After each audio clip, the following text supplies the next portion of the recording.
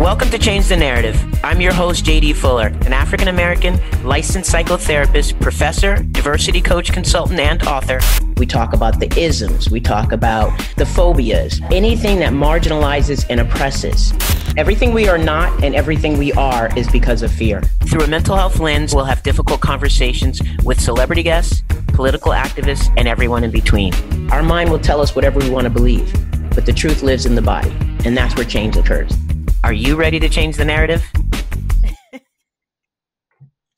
Well, thanks for helping us out, Erica. Appreciate you. Ready to go whenever you are? Okay, cool. So how have things been? Daniel, Can you my hear me man. good? Everything's good? Everything's Yeah. good enough. Yeah, life keeps lifing. But I'm so happy to see I'm you. happy to see you as well. Feelings mutual. It's good to be seen too. And yeah, Not behind a fence somewhere. I would imagine. Yeah. Hold on, check. Erica, is Daniel's sound okay? It sounds a little echoey to me.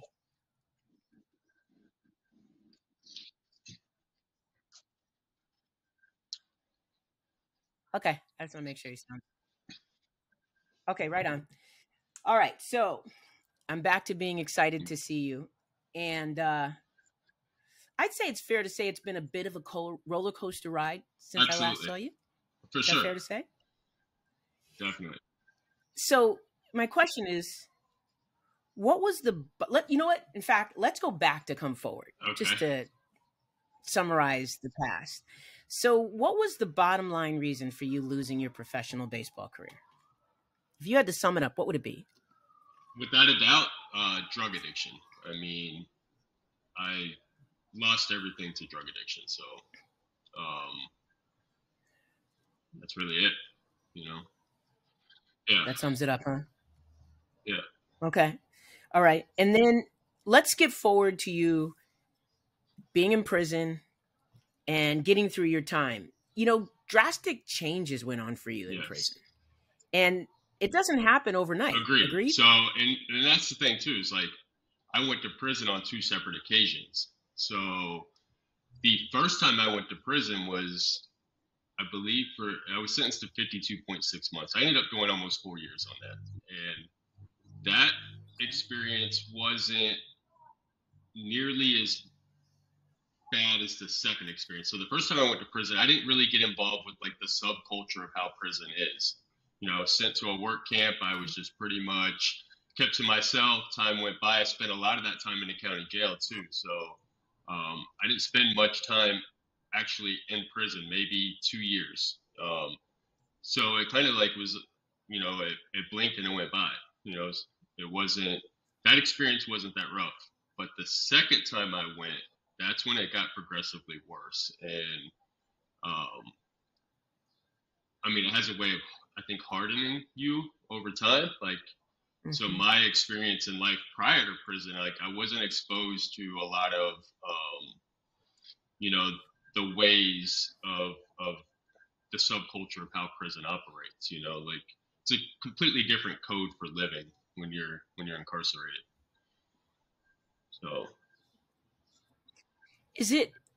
So, how would you describe your upbringing before getting hung up in drugs? I definitely had some abandonment issues as a child. My biological mother left when I was a baby, and I was always raised to believe that my stepmother was my biological mother.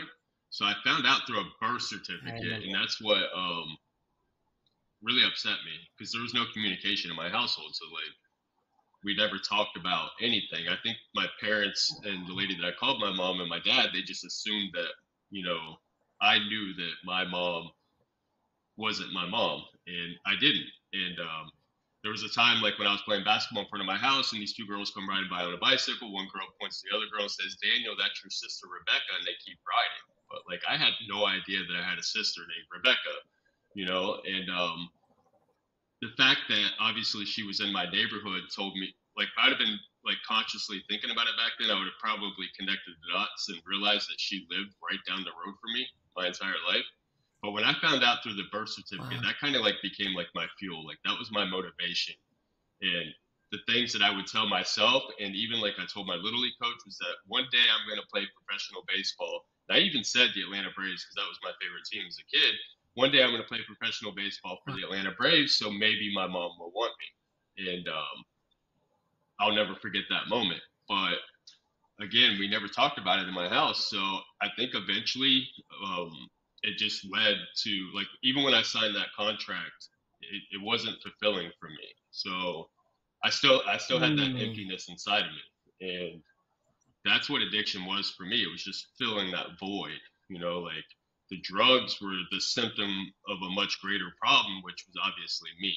And me was the inability to cope and effectively communicate, and the emotional maturity. You know, I still had the emotional maturity of a little boy, and I was born into adulthood. And you know, at that point, like, I didn't know how to live outside of a sheltered life. You know, my life was pretty sheltered as a kid growing up, you know, like I wasn't exposed to much, and my parents always took care of everything. I didn't have to pay bills. You know, I was fortunate to where, like, I wasn't rich, but I was fortunate to where my dad said, if you make good grades and you excel in sports, I'll pay your insurance, I'll pay for your car, your gas. So, and that was always a fight in my household too, because my stepmom, the lady who I called my mom, would always say, no, he needs to learn a job and learn responsibility. You're going to spoil him. He's going to become entitled. And so that was, you know, an ongoing fight. But yeah. So then you got locked up, and you did 2 years county, which I've never heard anybody say that wasn't. Well, I sat in the county jail awaiting trial. And county jail is definitely, it's not fun, you know. It's definitely not fun by any means. And I mean, you're locked down into a dorm for, you know, 2 years straight without any exposure. We had zero exposure to sunlight, you know, like that's how it was tough. There's no doubt about it. But I guess when I'm comparing it to how bad it really got my second time, it was relatively smooth or easy. But no, not by any means. I wouldn't wish that on my worst enemy. Like, this whole idea of incarceration in and of itself is just, to me, is barbaric and archaic. Like, everything about it, you know. So wait, I want to get into that a little bit later. I just want to finish your story. So then in prison, you had a just a life-altering change. Will you talk about that a little bit? Yeah, so in prison, I was sentenced, the second time in prison, I was sentenced to a work camp, and it was Avon Park. And I met a guy there by the name of Rashawn Clark, and I was getting a Wall Street Journal sent into me, and we were both from the same area, and we were in the same dorm. So typically people in prison, if they're from the same area, they might, you know, link up or click up a little bit and talk. So that kind of started our conversation. But we were both, you know, from different walks of life. And he was sentenced to prison at the age of 16 for 20 years. And here I was, my second time in prison, constantly in and out of trouble. But we developed a friendship while we were in there. And it was over this newspaper because he wanted to learn, you know, really wanted to learn about like investing and stocks and stuff like that. So like, that's kind of where our conversation started at. And it was right around the time too that Trump was running for president. And, you know, I share this to people now too, even here, and people like, I'm in an ultra conservative community, but they get upset when I say this, but it's true, because at that time, Trump was running for president, and he was so much different than what everybody else was that I was accustomed to. And I was gung-ho about Trump, and I would literally go around to Black people in the dorm, like you know, at the camp, and say, you know, like, this is the best thing that could happen to America. You know, like, Trump is what, you know, we need. This is what Black people need. Like, I remember getting the Candace Owens book sent in to me because I was reading a lot too, and it was like, you need to get off the Democratic plantation. Like, I would say all these things. Like, I was really like that emboldened to say these things. And it was funny, and it's kind of sad when I think about it, but when I would talk to Rashawn, like, he would allow me to speak to him and say these crazy things, but he would always like throw these nuggets out there. And he would tell me that you underestimate me. And for somebody that was in prison since the age of 16, the amount of knowledge and wisdom that he had, like, just to this day blows me away. And I wish I would have got it then, but I didn't get it right then and there. But when I look back on it with the studying that I've done, like I learned a lot. But there was a time that he got put on a work squad. So in prison, you have to work. Like, and in Florida, they don't pay you to work. And Rashawn got placed on a work squad. And you have to go to what's called ICT. And you go meet with the classification officer, the major's there. They give you a job assignment. Then you come back to the dorm. And when he came back to the dorm, he says, I'm going to confinement. Because I'm going to the box, is what he said. And I was like, what do you mean you're going to the box? And he said, they put me on a work squad. They put me on a DOT work squad. And I was like, okay, well, what's wrong with that? Like, that's good. You get to go out to work. You get to be away from this place. You get to be, see the free world. You get to see civilian people, maybe even occasionally get a meal or something from one of the officers out there. Like, so much better than being in prison. Because that's kind of the mindset in prison, is that if you're at least working, it's like people feel like, okay, well, we're not in prison. And it's like kind of how people have been conditioned, like they've been conditioned to believe that, being out on a work squad is a little bit more freedom than actually having to sit in a dorm all day. But not with Rashawn. And his mindset was, and he told me, and I'll never forget it, and I wish I would have really grasped it then, but he said it goes against everything I stand on. And I was like, what do you mean?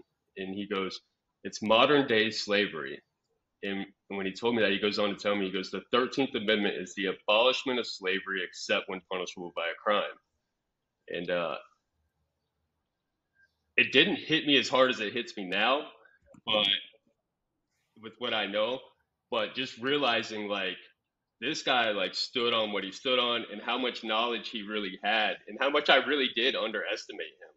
But we developed a strong friendship in there. And I was like involved doing like all the wrong stuff in prison. And he was doing like everything you're supposed to do, like just really like a model inmate, just kind of kept to himself, was always reading, always studying, working out, like, and I was involved in the stuff that you really probably shouldn't be involved in. And he would tell me like, dude, you need to get it together. You got a wife out there that loves you. You got family that loves you. You're very fortunate. And so there was even a time where an incident happened where somebody came at me with a knife, and he got upset because I didn't go tell him about it. And he was like, dude, why didn't you bring this up to me? And I was like, because you're doing everything that's right in here, and I'm doing everything that's wrong, and I'm not going to drag you into my mess, But ultimately, I ended up getting transferred away because of this whole incident. So I was put under investigation. They ended up shipping me to a whole nother camp. But I told them, though, before I left, I was like, I promise you when I get out, like, I'm going to remain friends with you. I'm going to keep in contact with you. You're a really good dude, and I consider you a friend. And people hear that all the time in prison, like, well, yeah, I got you when I get out, I'll shoot you some money or I'll write you but I really did. So how's he doing now? How's Rashawn doing? Getting closer to home. So he's in a wastewater program now. So what does that they have mean? Wastewater management. So they teach you a trade. And so he's doing that, and he should be eligible for work release by, I would say, the end of this year, I believe. Oh man! And he's trying to get his probation off of him. So that's the other thing. We were able to raise some money for him and get him an attorney. And so with that attorney, they're trying to at least see if they can get the probation taken off of him, because him and his brother were sentenced to the same crime, and it was an armed robbery in which nobody was hurt. They were both juveniles. So Rashawn was 16. I believe his brother was 17, about to be 18. His brother was the possessor of the weapon. And there was another girl involved, and I believe she was like 25. And she ended up turning state on them, on the two brothers. Yeah. So she got completely off of this mess. And then his brother initially got sentenced to like 23 years with 10 years probation, and Rashawn got sentenced to 20 years with 10 years probation. But his brother was the one that was the possessor of the weapon. That's why he got a little bit more time. He was supposedly like the ringleader, and his brother, took credit for the crime. He said, it was me. Rashawn didn't have anything to do with it. And even the Department of Juvenile Justice recommended that Rashawn get treatment, get him a program. But the judge ended up giving him 20 years. And so his brother goes back on a motion. So his brother appealed because there was a plea offer on the table from the attorneys for 15 years. And they never got this plea offer. So nobody ever told him about it. And we've got jail records of Rashawn showing that there was no attorney visit. You know, we got all the visitation log, everything showing that there was no attorney came to see him to even tell him that there was a 15-year offer on the table. And so when his brother went back on the appeal, the judge gave him the benefit of the doubt and said, you know what, I'm going to give you the benefit of the doubt that the attorney didn't tell you that you had the 15-year offer. They commuted his sentence to 18 years and took away the probation. Rashawn went back on the same exact grounds, the same exact evidence, you know, it's the same exact case. And when he went back, and it was a different judge though, his judge said, no, I don't believe that the attorney didn't tell you that you had a 15-year plea offer on the table. So he ended up being sentenced the harshest sentence, but the least culpable, because his brother's the one that had the weapon. He was also the older one. He was also the ringleader, and said on record that that Rashawn wasn't involved. So it's and that is one empowered, motivated brother. I'll without a doubt. Like I'm talking about even out here. Like I've never met a person like the world is his when he gets out. Like I told him that. Like there's no doubt about it. So I'm praying for him. Because of how he's used his time in there. And it's rare that you find somebody who goes in at the age of 16 and doesn't succumb to the gang life or the subculture of prison. Like you don't see it. And he's one that, I mean, he stayed like super focused. Yes. That's amazing. That's amazing. We wish Rashawn well always. So I want to go back to when you first got released from prison. You came out and immediately blew up on social media. What was that timeline? I mean, so I'm talking about within months. So it's crazy, right? And, my TikTok had blew up to like 300,000 or something, which they ultimately ended up banning that account, and they said hate speech. So I had to start all over. So, but yeah, it was crazy, and it happened so fast. But even after when I left Rashawn and I got sentenced, or I got shipped to another camp, the camp that I went to was like ultra gangland. Like it was everybody there was in a gang. And ultimately I ended up at the same time of the politics of what was going on with Trump and everything. And the way gangs work in prison it's a lot different. Like even white supremacist gangs in prison, like most of the members in prison, they'll be like, we're not anti-black, we're just pro-white, you know, like and that's kind of like the rhetoric that's used.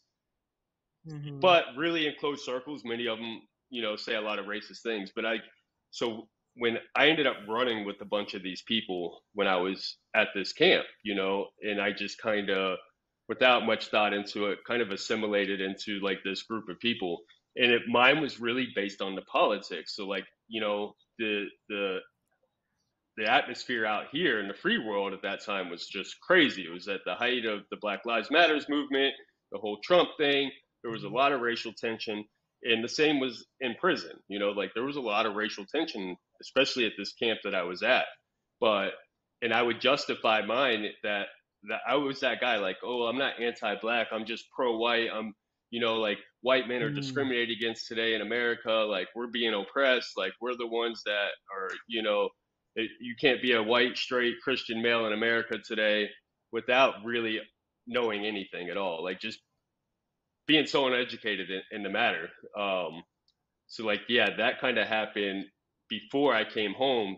So when I came home and I got in contact with Rashawn, he had me look up the whole 13th Amendment thing. And he told me to read The New Jim Crow.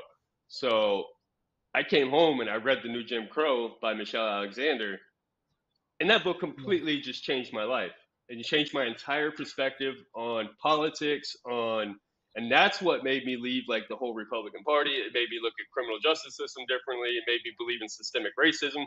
Not even believe in it, like, because I know that it's true. Because I have the experience of being in prison, coupled with the data and just the real history of America. And I believe that's what really made the whole social media thing blow up. Because when when I got that information and I shared, like, it was like a light bulb went off in my head, like immediate. Yeah. Yeah. That's what it seemed like. That's what it seemed like. And I Exactly. shared that information with the world. That's when things just kind of like took off for me, kind of crazy, you know?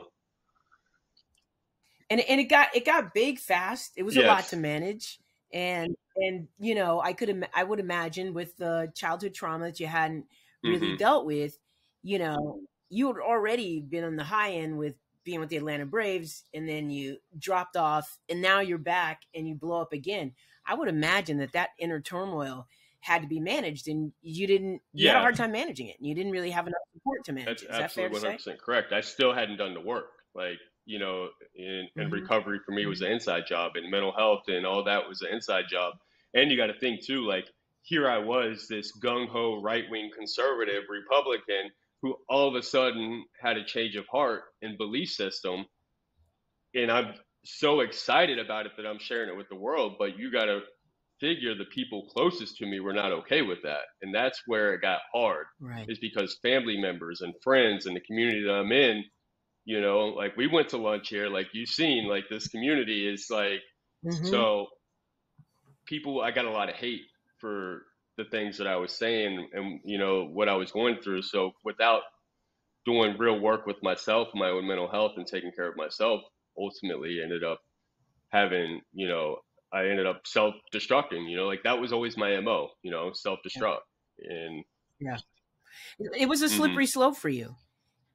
And so when you felt yourself sliding down in real time, were you aware of it, that you were sliding? No. And I never am, even though people will tell me. And you were telling me, there was a few other people, my wife was telling me, like, people were telling me, like, the sensors were going off, the lights were flashing, but if I don't stop and slow down myself, that I didn't have the tools to do that, you know?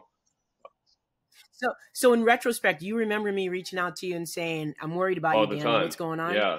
All the time. Okay. Yeah, I definitely remember. I remember the text messages and, you know, the social media messages, but, you know, life was just happening at 100 miles an hour and I crashed, you know, and it could have been bad. It could have been a lot worse than what it was. And again, like, I'm super grateful because, I mean, I could be off in prison for another 10, 20 years right now, you know? So it got pretty bad for you. You slipped, you crashed, and you ended up going back to jail or prison? No. So I had about a week relapse. Okay. During that time, I was charged with a fleeing and eluding. So, but they never got the person in the car. And so the person that was in the car got away. And so when they arrested me on it, there was no evidence to say that it was me, because it wasn't even my car. But really, there was a APB out on me that I was a threat to myself. So, like, my family was worried that I was going to end up, you know, committing suicide. That, like, that's really where the fear was. So the cop was trying to pull this car over that they thought that I was in, because they were worried that I was going to commit suicide. Well, the person in that car got away from the cop. So when they took me to jail on this charge, I was like, that wasn't me in the car. And they ended up dropping the charge because they had no evidence on the case. But so that could have been crazy. So that could have been something crazy, you know, like, but yeah. I just watched this great documentary called Bobby Joe. Everybody should watch it. It's about this woman and her story of addiction and recovery. It's truly unbelievable what she went through. And her father's death was the catalyst for her finally flipping the switch. This time, what was the catalyst for you? Therapy. Therapy is what changed my life. That was the key. Therapy 100% changed my life. Having access to mental health resources, like, they put me in mental health court. It's the first time the courts, so whenever, because they violated me for probation because of the relapse, you know, and and I really wasn't the person driving that car, but I know who was driving that car. But anyways, that's neither here nor there. But they violated my probation, though, because I was out past curfew. So when I did go back to jail, they ended up putting me in mental health court. And that right there was just life-changing. Like, if they would have did this 15, 20 years ago, the impact it probably would have had on my life, because I had access to therapy, I had access to a psychiatrist, I had access to medication, all these things that I've never had before. And it just made a huge difference. Yeah, they need to expand that and do more of that to provide people with the support they need. Talk about how being in a white body has altered your story of success from far too many others who aren't in your skin. It's just opportunity, Mm-hmm. I mean, obviously you've heard my story and just the amount of opportunity that I've had that I know that other people don't have, and that's really what kind of changed my perspective, is because even when I used to hear people talk about white privilege, and I'd be like, that's not real. I've had my own struggles in life. I didn't grow up rich, and not really understanding what, white privilege meant. And so once I started to really dive in and do the work of, deconstructing and learning how to become, anti-racist, and then really just understanding myself, because in return, by doing that, it helped me learn myself. And now I'm no longer the victim, you know what I mean? Like, and I was victimizing myself all the time, like, and, oh, I'm oppressed and this and that, and, these courts, and, if this would have been different. And I felt like it empowered me, because now it changed my perspective, and it made me appreciate life a lot more, have a lot more respect for, the opportunities I have, the way that I've been able to even have access to mental health care, to be in the system, because I've met too many people that haven't had the number of opportunities that I've had. And the fact that, like, even when I got released from prison, most people come home from prison, they have $50 in a bus ticket. And, I was fortunate to come home to a brand new house and a car and, opportunities with work that most people, don't have those same opportunities. So I believe that's really what changed my mindset more than anything, was just, one word is opportunity, because that's really what it comes down to. Yeah. I appreciate your honesty. Let's talk about enslavement of in the prison system a little bit more. What does prison reform look like to you? What's your perspective? Oh man, like, mine is so strong that most people probably wouldn't be ready for it. But like, I'm an abolitionist. Like, I believe the whole prison system should be abolished. I mean, because it's predicated on slavery. So that entire system is predicated on the 13th Amendment, the abolishment of slavery except when punishable by crime.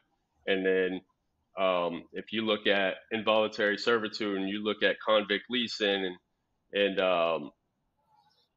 you see the way people are treated in prison, it's the same exact thing. When you're being leased out to these private companies, or your labor is being leased out to these private companies, or even the state, jobs, there's still an element of slavery there, where you're not being paid for your work. In Florida, they don't pay anything. On average in the United States, I believe it's like 86 cents an hour that inmates make, Crazy. over $14 billion of labor that's stolen from them. So, and then when I just look at the statistics and the history of the United States, so right after the abolishment of slavery, and you got the 13th Amendment, except when punishable by a crime, you have the black codes. And so the black codes literally started targeting black people for nothing other than essentially being black. If you don't have a job, which no white person would give you a job, if you're out past curfew, if you're loitering in the street, you name it, you're arrested. And slave labor was such an integral part of the Southern economy that without it,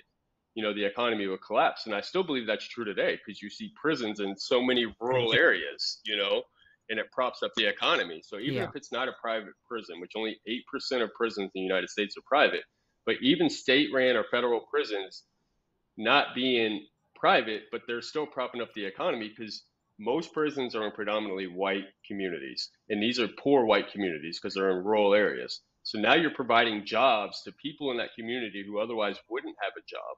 And now these people are going to shop at the local Walmart. They're going to shop at the local Home Depot. You're going to bring industry there now, just because I've literally been at prisons in Florida, and the majority of the prisons in North Florida, they're all ran by 3 families, like, so the entire family's working at this prison, generations of it. You got the dad, the daughter, the son, the uncle, the grandpa, all working at this prison.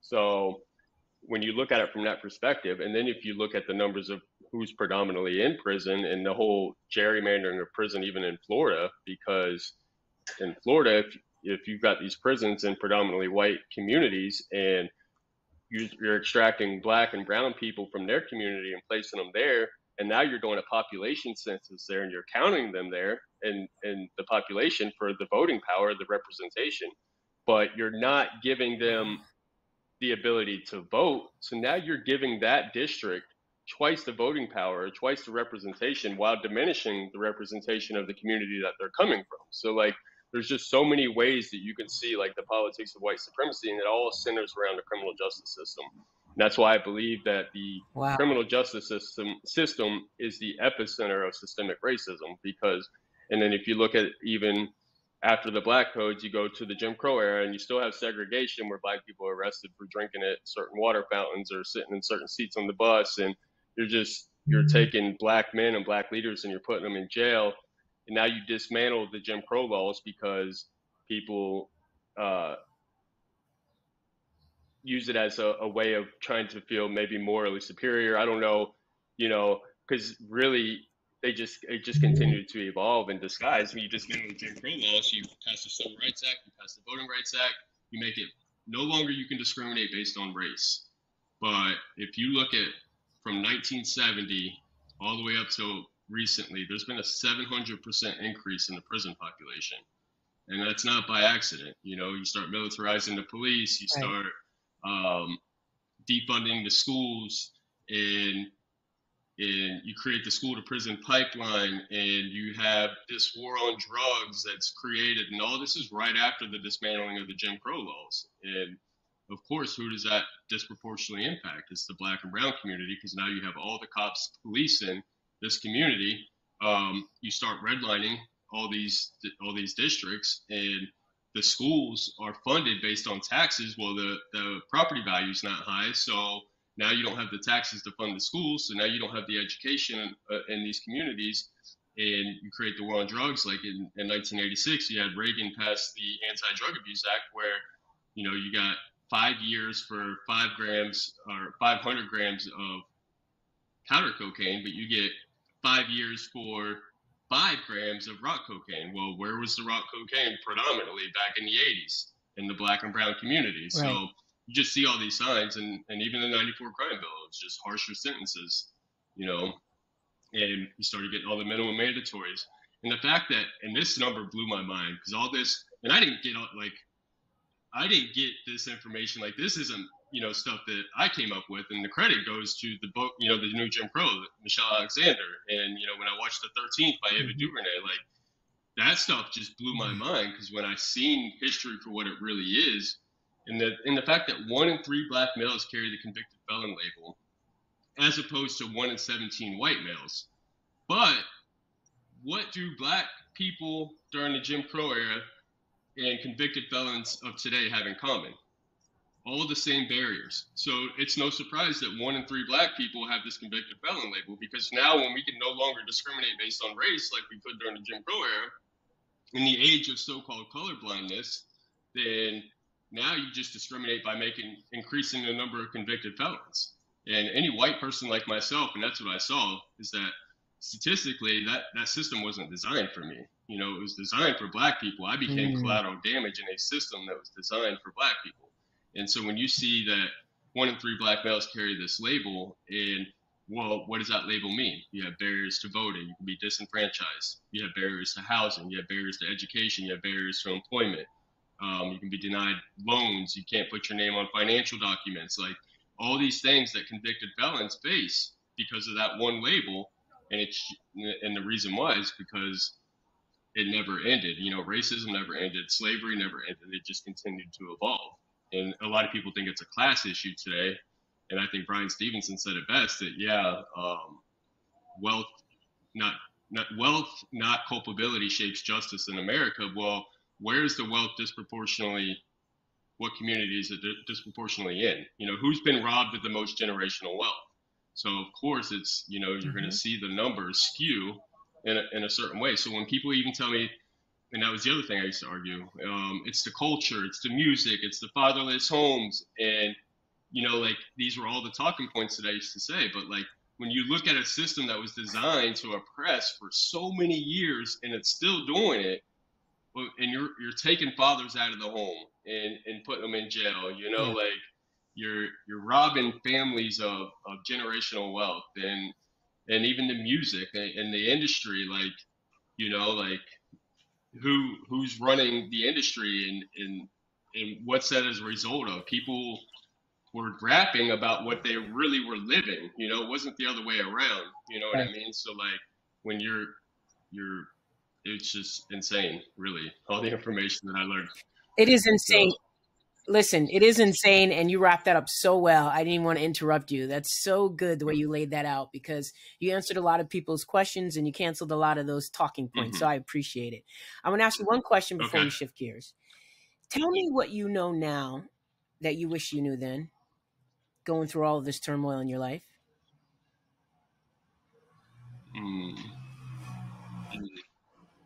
I don't know. I mean, I think communication, like being able to communicate of how I'm really feeling, like of what's really going on inside of me. I think that was a big fear of mine for the longest time. You know, like I would always keep everything inside. I wouldn't talk about it. That and I mean, and the education, you know, the things that I were taught as a kid, you know, not even just in school, just in general in life, you know, like, but I mean, that's it. Like I tried, it is. Yeah, that's important. So I don't really think about that question too often, because I try not to live there, you know, and think about the what ifs, you know, if I'd have done this differently, or, you know, the regrets, because my life has been filled with regrets, you know, with the decisions I made in the past. So like, so yeah, that's been a tough one to even think about. But it's not, you know, I hope you know that it's not about what you did wrong. It's about the lesson you learned, and you've learned plenty. And communication is a big one. I mean, I think also communicating when you're not okay. Like it's okay to be a man and not okay. I think that was something that was really difficult for you to be aware of, to be right? in touch with my feelings and emotions and be okay to talk about them. It doesn't make me less of a man, or it doesn't, you know, like that's definitely a big one. And it was toxic masculinity ran rampant, like in my household and just community in general. It's just. And in reality, we all live with regrets. It's what we do with them that counts. So you're not the only one. So I want to normalize that a little bit. Let's get to the company you're working for, because it's very exciting. Will you talk about it? So how I got there was amazing too. So I was in mental health court. I'm a convicted felon, and my skill set is not in anything other than marketing or sales, or, you know what I mean? Like that's kind of what I did my whole life. So like, but it was hard for me to get jobs. So like I came home from prison. I started trying to get a job at like Target, Home Depot. I applied at all these places. They denied me. But my case manager recommended I go to this organization called Project Lift. So I go to Project Lift. They teach trades to felons that are either coming out of prison, or they teach trades to troubled teens. So it's just like an alternative to the normal school route. So I was like, okay, I guess I'll try this. Maybe I'll go try a trade and see what I can learn. And so I go there. I end up meeting this guy. And he starts telling me about tiny homes and building tiny homes. And so he tells me that he's manufacturing shipping containers into tiny homes. And I was like, wow. And I was like, the way the housing market's going today, like I just immediately in my mind like saw so many applications for this, you know. So he asked me if I wanted to come work for them. I would go work in the back and, you know, swing a hammer and, you know, learn trades, you know, stuff that I've never done before. So I get there, and that's what we're doing. We're literally manufacturing 20-foot and 40-foot shipping containers into tiny homes. So, you know, repurposing, and these are new containers, and we're going through a rigorous certification process now that inspects these things to make sure that, you know, there's no lead in the paint, there's no pesticides in the floor, there's no chemicals that have been spilled in it. But so, because that was a question I had when I got there too, but the name of the company is called Containing Luxury, and the guy Blake is super supportive. The guy who owns the company's name's Blake, and he's super supportive of, he's a second chance employer. And so he's super supportive of, you know, convicted felons and addiction and people in recovery and mental health. So that was a huge plus. And so I get there, I'm working in the back. He asked if I want to come up front. And I was like, absolutely. Because the way my wheels were spinning was like, right now with the housing market and people not being able to afford anything, and people, I know that what it's like to be homeless. I know what it's like to be incarcerated and come out and not have access to housing. I was like, dude, we got to use this company for good. Like, there's so much good that we can do with the application of these homes. You know, like, there's a lot of homeless people out there who have nothing to sleep in. You know, unhoused people. There's a lot of people transitioning from incarceration coming out that don't have access to housing, that need access to housing. So I started reaching out to, you know, different people, but the county commissioners ended up, you know, coming and check us out. And that kind of like snowballed. That's what started it. So our local county commissioners came out and saw what we were doing. They were like, dude, this is really a thing. And so I started creating videos on social media about these shipping containers turning into tiny homes. They're fully insulated. They're framed, plumbed, electrical. Like, these things are turnkey ready whenever they leave our facility. But the 20-foot is like 160 square feet. It's small, you know, but it's like a studio apartment. It's like an efficiency. And you give someone their own space. They have access to a full shower. They have access to a full toilet, kitchen with a sink, you know, cooktop, microwave, refrigerator, everything. So we started partnering with a nonprofit organization that they specifically help people get housing that are homeless. And so we're getting ready to do 26 homes for them.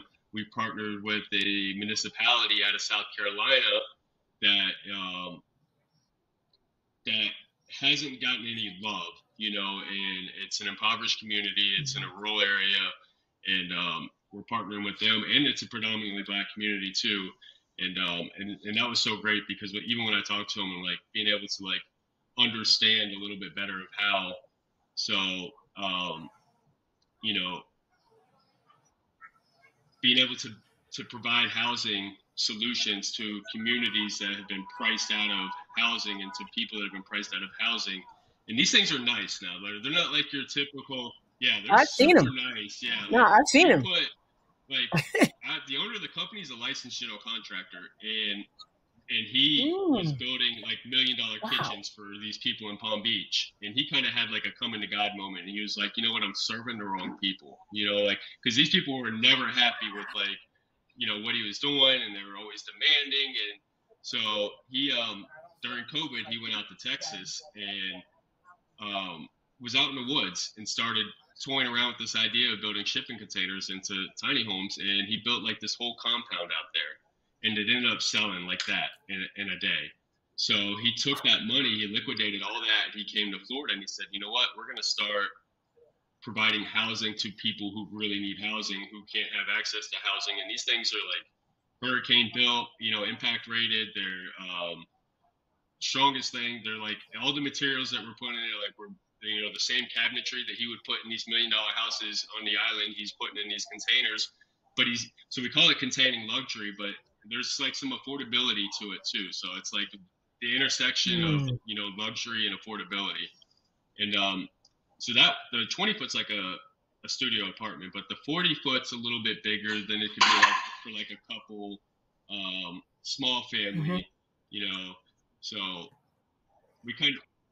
What's it like, Daniel? Question: What's it like? So they buy the container, and do they have to buy land to put it on, or they're? So that's the biggest issue. Obviously, was land. So like when we started doing all this, we figured, okay, like land is going to be the biggest problem, because not a lot of people own land or have access to it. So our goal is to start building communities of these, because when you're building them one off, you kind of lose the affordability because the amount of permitting that the government makes you go through and all the surveys you have to do. And I learned so much about construction, you know, in a short amount of time working here, but it just makes more sense for everybody involved when you're building entire communities. So like that's the plan. And we want to build like agri-huts, which are like self-sustaining farming communities. So like where you literally have everything that you, all the landscaping is all edible. It's not ornamental.